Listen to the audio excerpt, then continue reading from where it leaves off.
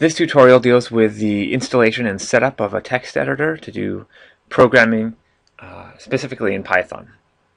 So in Windows, I prefer to have the text editor called Notepad++. This is very different than the Notepad that comes with Windows, which is really pretty horrible. So you do Google search for Notepad++.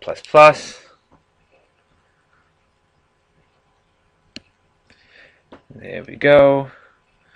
We go to the home. Usually go to a download link.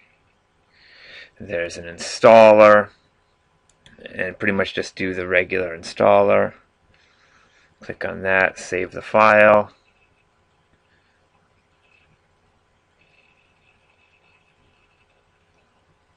Then we run the installer once it's downloaded.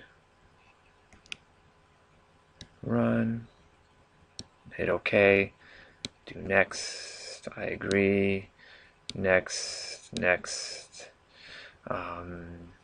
You can create a shortcut on the desktop if you want. It's not that critical, but let's do that. And install. When it's done, it gives you the option to run Notepad++, and you're going to do that because we're going to do some setup. When it runs for the first time, it'll show this file, and what I want to do is I want to go under Settings, Preferences, and Language Menu tab Settings, and Replace by Space.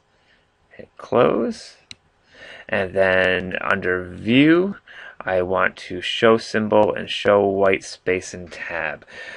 Those are the two changes that you want to do. After you do those two changes, your text editor is all set up, and you can start writing your first Python program.